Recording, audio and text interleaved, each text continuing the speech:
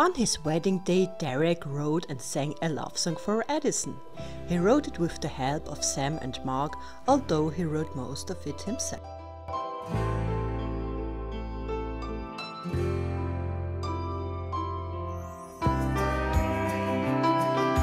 I don't really feel completely committed to that choice that Shonda Rhimes had made as the writer to return to that marriage. I didn't quite understand why she chose to do that, but I had no knowledge up until they introduced her character that I was even married in New York.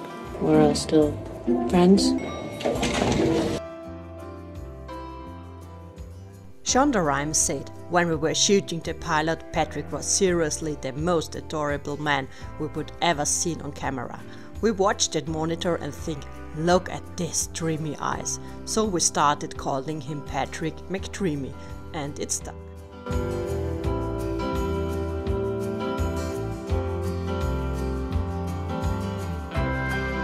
And then there's this surprising fact about the controversial end of his character.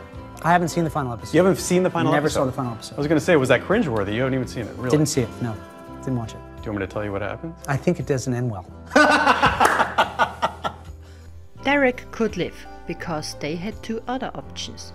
James Parriott said, "We had a whole storyline where we were going to keep him in Washington so we could separate him from the rest of the show.